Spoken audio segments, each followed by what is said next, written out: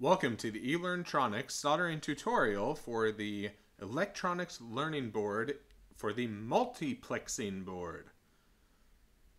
You should have your kit in hand. It may not look exactly like this, but whatever package it's in, go ahead and pull out the board. This is the multiplexing board, and then just go ahead and dump out all of the other components. You won't need the bag anymore, so feel free to set it aside. So let's dig in here and see what we have. We've got a 9-volt to barrel jack connector. We won't need that until later, so we'll set it over here. Here's the board connector for the barrel jack connector. We have several resistors all strung together. These are all 470 ohm resistors, and they'll all be bound together like this.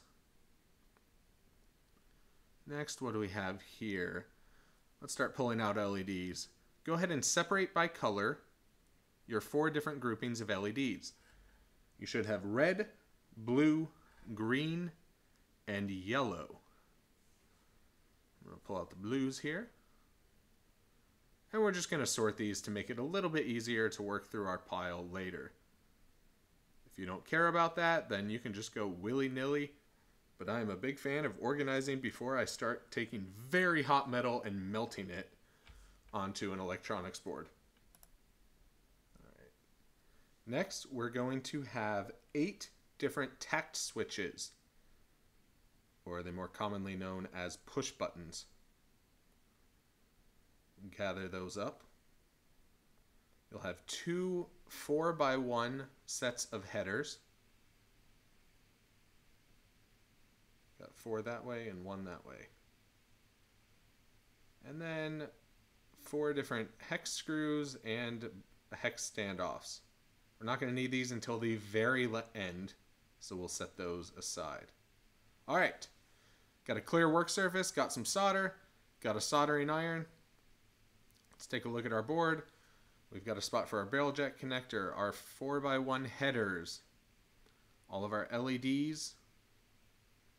These are grouped by color. So blue at the top, then red, then green, then yellow. We've got spots for all 8 tact switches around the edge and all 16 of our resistors. So we're going to start with the resistors. We always want to start with the component that is the most flush with the board, and in almost every case that is going to be resistors. To get these out of there, just grip the paper and the resistor and pull away at the paper. It's okay if they get bent because we're going to be bending them ourselves anyway. All right, you can recycle that paper probably. All right, so each resistor we're going to place. I'm going to come in and bend some of these first instead of going one by one. You're just going to bend them right at the resistor. When you're doing this many, it can be helpful to have a tool. So, I've got this little pick thing that, if your fingers get sore, you can use it. I have used this when I've had to do like 50 different resistors all at once.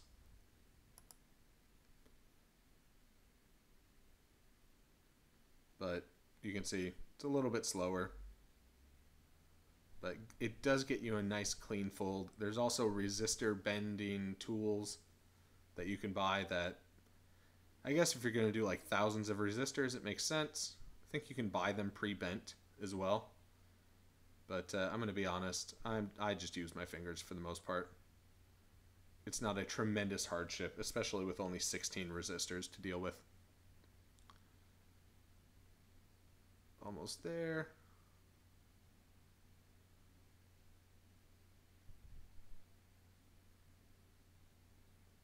Alright, and if at any point in this video you fall behind or I get ahead of you, feel free to just pause it and catch up.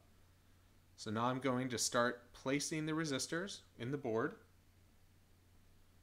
And this is what's known as stuffing a PCB, a printed circuit board.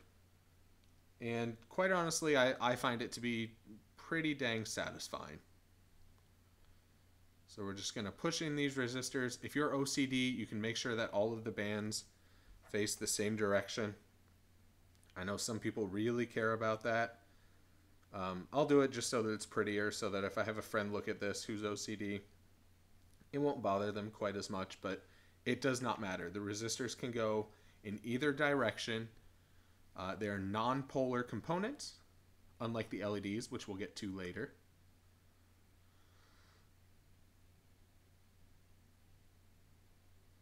All right, I'm going to actually tack down some of these.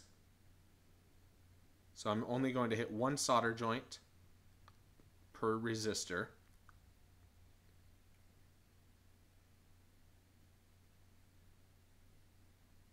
And that's just to keep them nice and clean. All right, they all look flush. I'm happy with that, so I'm going to tack down the second solder point for each resistor and lock them in place. If you don't know why we do that, we tack down one point first just to make sure that they are nice and flush with the board, and we're happy with that. And then we go in, and if they're not, then we only have to melt one solder point and correct the issue, versus if we have soldered down both points, it becomes much more difficult to level out a resistor. If you don't care about how it looks, then you don't even have to do that. But for me, it just looks prettier. You reduce the risk of a short. It's just a good practice to get into.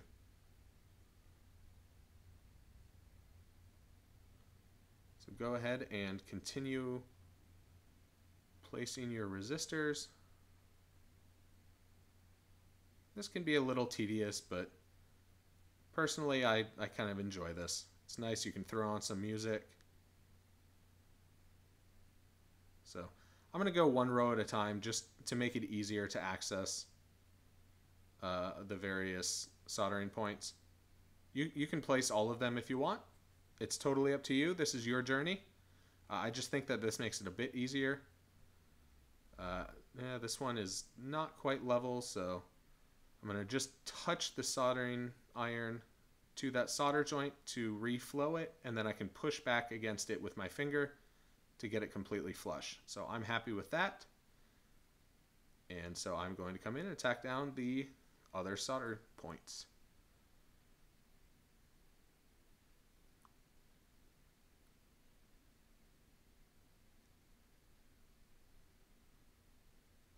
There we go. Row number 2 is complete. So what I'm going to do now is I'm going to speed up the video. Feel free to pause it if I get ahead of you, but you're just going to be going through, soldering all of the resistors, and I will see you when you've done that.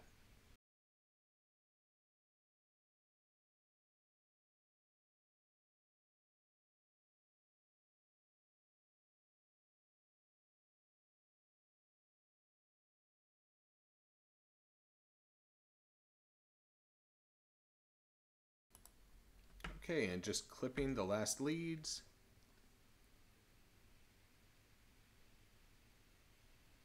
Clean up the board, and there we go. Beautiful resistors, nice and flush and clean with the board. Now if you're not ready, go ahead and pause the video. For our next component, it looks like our tack switches are going to be the most flush with the board. So we're just going to stick these in each hole.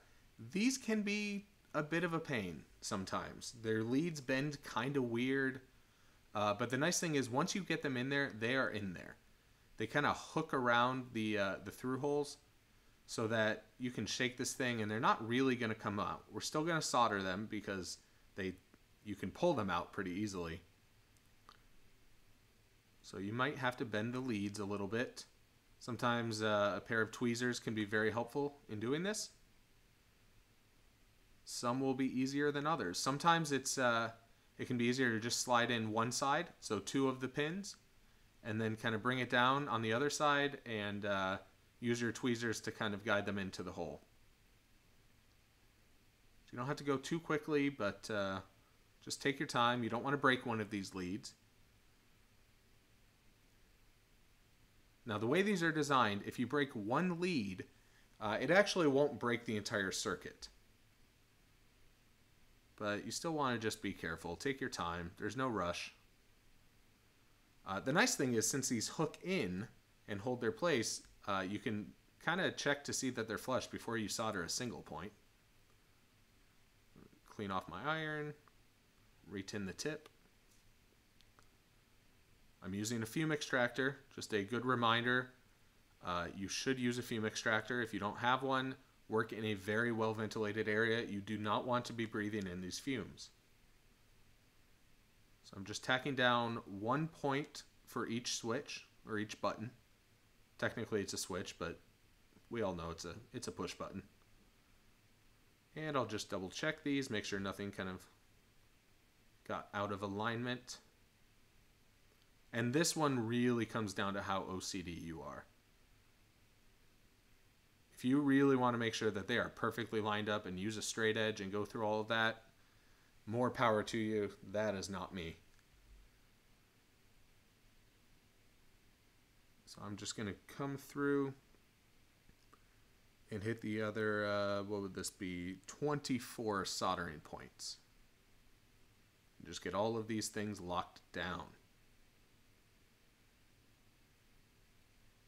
These tack switches can be a little weird to solder, but you know, they have that natural kind of angle in them.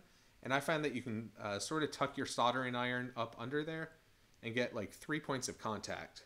So you really get a nice solid touch point so that you can really heat up the solder joint pretty effectively. Because remember, we don't want to touch the soldering iron with our solder.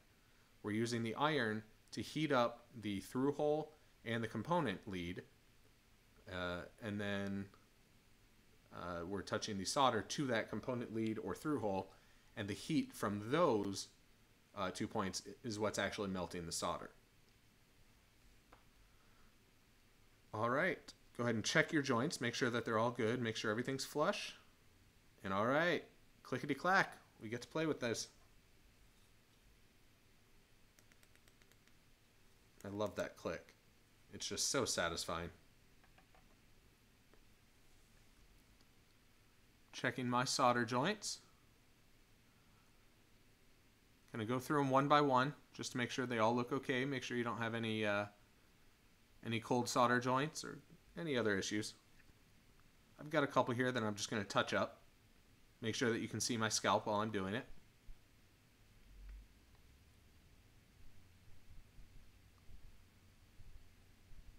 And there we go. That's looking good. Now you'll notice some of these brown points. That is the rosin core from the solder. It doesn't really bother me, but if it does bother you, I believe you can use a Q-tip and some alcohol, rubbing alcohol, and clean that up. Okay, next is our LEDs. Now the LEDs are a polar component, which means that it matters which direction we put it into the board. Now if we look at the leads, the short side is going to correspond to the cathode, which on the circuit board is going to be the side with the flat surface. Now the LED bulb also will correspond to that flat surface. You'll notice that one side is rounded, the other side is flat. So we just want to make sure that they line up correctly. So I'm going to go color by color, and we're going to have the short lead facing to the left.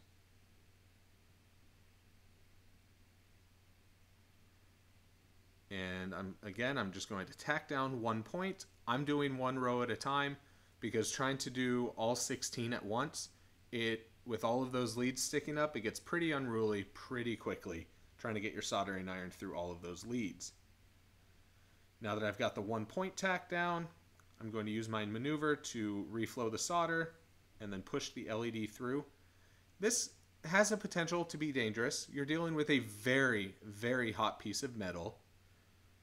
So if you're uncertain about this, you can also just place the board flat on the surface, reflow the solder, and then just use the pressure of your board to get it to lie flush with your circuit board. So just push it down against the table. I'm comfortable doing this, but kids, listen to your parents. Make sure that they know what you're doing and that they're okay with it.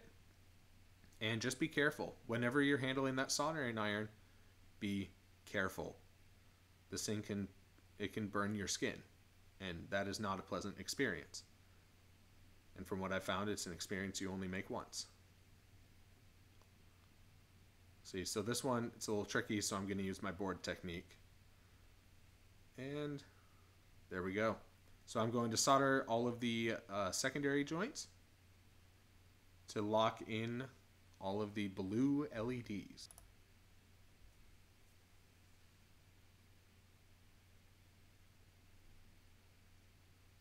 Let it cool off for a second, and then I'm going to use my flush cutters to trim all of these leads. Now I save my leads because they're very helpful when you're working with proto board to make little prototype circuit boards. If that's not something you're going to do, then you can just throw them right in the recycling. But I'm a fan of holding on to them. Alright, so we've got our blues. Next, I'm going to go outside in, and that's because this will keep the board from rocking. If I were to put in the red LEDs now, then it would be very one-sided and the board wouldn't sit flush. But you'll see here when I flip over the board, just double check that they're all in there in the same direction. And now the board sits flat against the surface. So it's a little bit easier to work with. It's a little bit easier to get it flush. So if I had the red LEDs, it would just be sitting in there at an angle. Not something you have to do. You can go through and do this however you like, but just a little trick to make your life a little bit easier. Tack down our points. You want to let it cool for just a second. I have picked up the board before and had LEDs fall right out, and then you end up with a through hole that is full of metal, and it really just makes your life very difficult trying to fit an LED into a through hole that is already filled with solder. It's not impossible, but it's also not fun. So we'll flush up all of our yellow LEDs and now hit our secondary joints.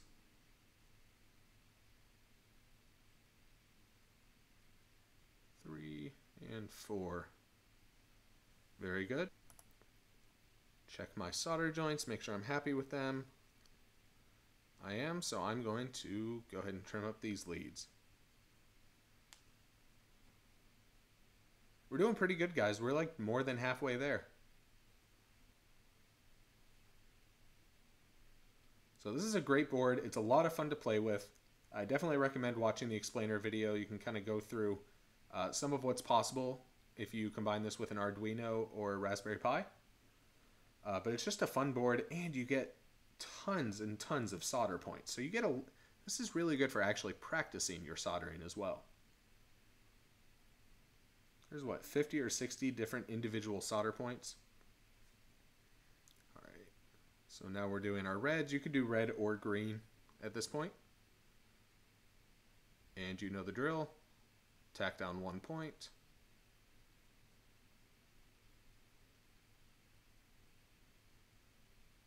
Let it cool for just a second. Flush it all up. Now realistically, I could have done both the red and green here. Suppose I also could have done the blue and yellow at the same time.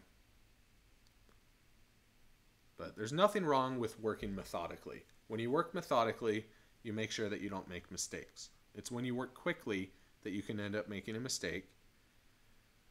If it's just an LED that doesn't work, that's not a huge mistake. But if you start working with more expensive components, then those mistakes start to get, well, you know, more expensive.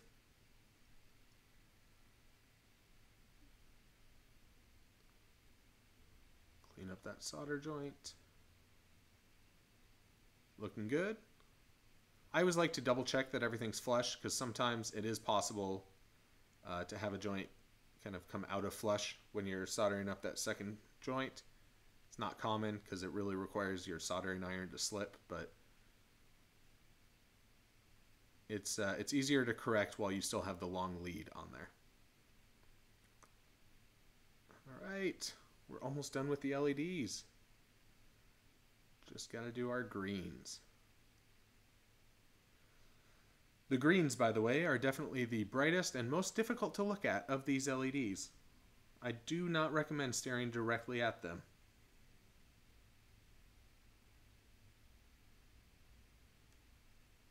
Alright, we're almost there. You know the drill by now, right? 1.1.1.1 point. Let it cool. See, you're going to be a pro by the end of this board. Flush everything up.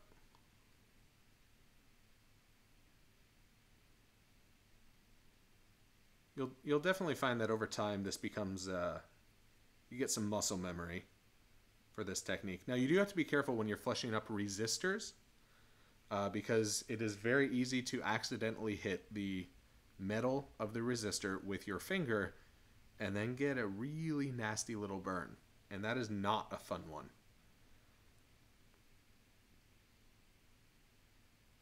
I know I've said it at least 4 times this video, but the soldering iron is very hot. And the solder it's literally liquid metal. I mean, it's molten metal. That's how hot it is. All right. Got our tact switches. Got our LEDs. Now what's next? We can do either our headers or our barrel jack connectors. So we want to see which one is taller. And we're going to do the shorter of the two. Oh boy, that is really close. I think I'm going to go with the headers. So these are pretty straightforward. They just fit right into the board. All right. Now it's going to be, it might rock a little bit, but these headers should be pretty easy to solder on. All right. And these headers are, if you're not going to be using an Arduino or, all right, and they just fell out. If you're not going to be using an Arduino or a Raspberry Pi to drive the multiplexer board, then, man, this is not wanting to stay in. So I think I'm just going to do one at a time. If you're not going to use a microcontroller like the Arduino or Raspberry Pi to control the multiplexer board, then you technically don't even need these headers. Feel free to leave them off if you're not going to use them and use them for a separate project. If you were to go buy these things by themselves, they are not cheap. You'd think they would be, but they're really not. So it could be pretty handy to have around. But if you want to drive this with a microcontroller, you can do some pretty cool stuff with it. So I highly recommend checking that out. There will be a code release at some point, at the very least with an Arduino. All right. So these aren't quite flush, but they're pretty close. You really just have to worry about the one axis of rotation here. Double check it, make sure we're happy with it. This one you really have to do more on site because there's not necessarily a super large surface that you can make sure is flush against the circuit board. So you're really going to use a lot of your sight on this one.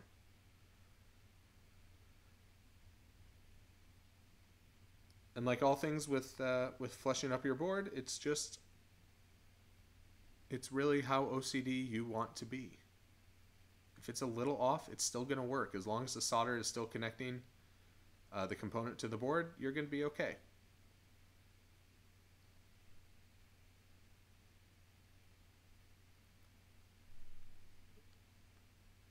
Once we get them straight, it's a very quick process. Again, let it cool off. And these things, you don't even have to trim them. You should check your solder joints. If you're like me, you're bound to make at least a couple of poor solder joints. Clean all of these up. I think that looks okay now. So we're down to our last component, or at least our last soldering component. It's our barrel jack connector. Now these are a little bit tricky because the holes on the circuit board are round. However, these slots on the barrel jack connector are, well, they're slots. They're long and narrow. So it's going to take a lot of solder to fill in this joint. It can take some time, but be careful. With so much solder in there, it holds on to heat. It will stay hot for a surprisingly long time, and it's very easy to burn yourself. So you want to give it a good amount of time to cool off, right? I'm talking 10 to 20 seconds. Like, it'll stay hot for a while. And that center peg in the barrel jack connector also gets hot because it's connected. So you want to be careful. This is probably the component on which I've burned myself the most number of times. Okay, so we're just going to feed in solder until the solder joint is full. Clean off our soldering iron because we are done. Double check to see if I need to do any cleanup, but I'm just going to tin my tip.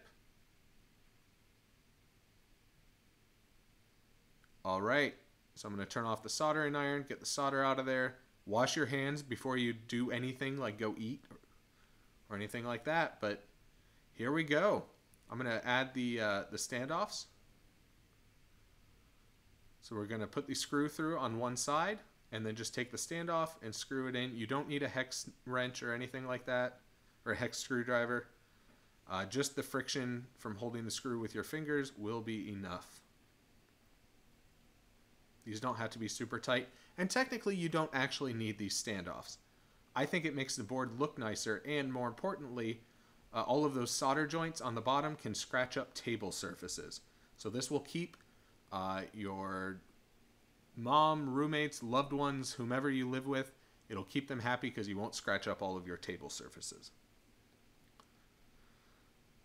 And there we go. All it's waiting for now is a 9-volt battery. And you are good to go. So go ahead and watch the explainer video, see how this works, see how you can control this thing with an Arduino. And this has been a fun one, guys. Thanks for watching, and I hope to see you again soon.